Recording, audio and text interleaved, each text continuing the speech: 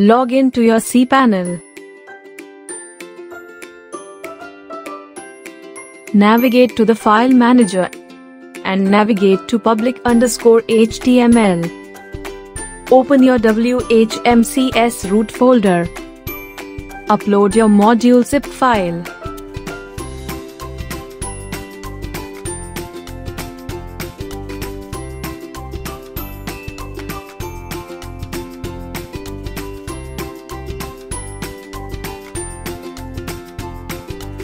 Once the file is uploaded, click on the Reload.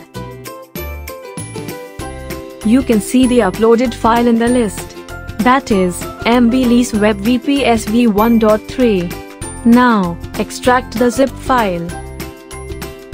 Please note, once you extract the file, it will extract into the specific path.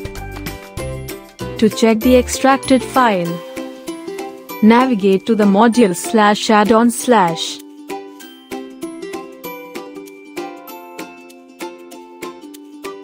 Navigate to the module/server/.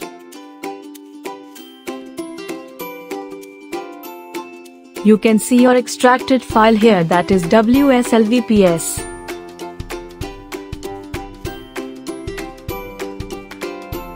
Log in to your Whmcs panel. Navigate to the System Settings. Go to the Add-ons modules. You will see the MB Leaseweb Cloud VPS.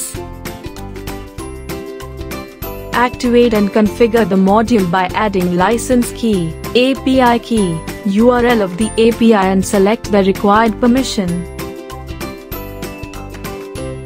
Save the changes. Go to Add-ons. There, you can see the MB Leaseweb Cloud VPS. Click on the MB Leaseweb Cloud VPS.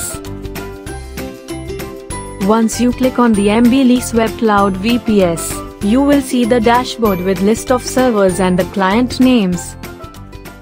Thank you.